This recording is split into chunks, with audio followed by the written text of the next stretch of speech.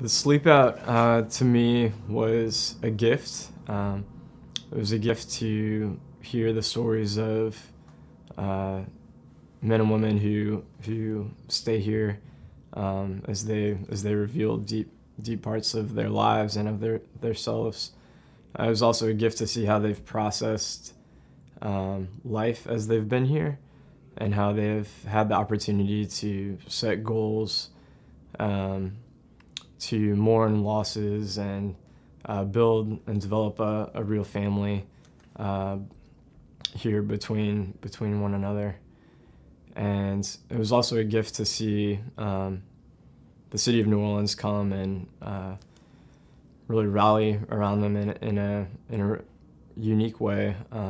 See people sacrifice and sleep on the street on their behalf, and learning the stories of men and women around me who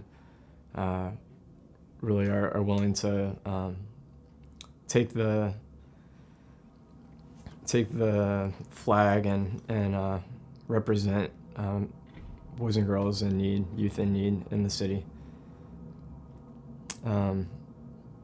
I think for me it was also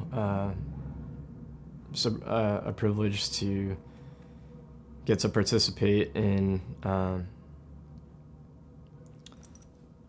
what life on the street may be like for even one night, and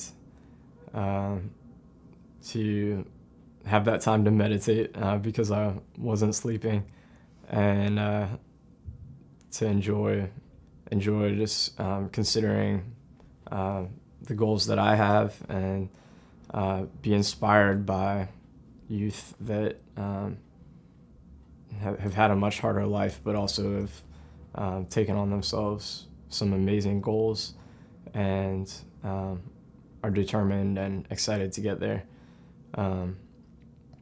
That was my takeaway. It was a really strong gift.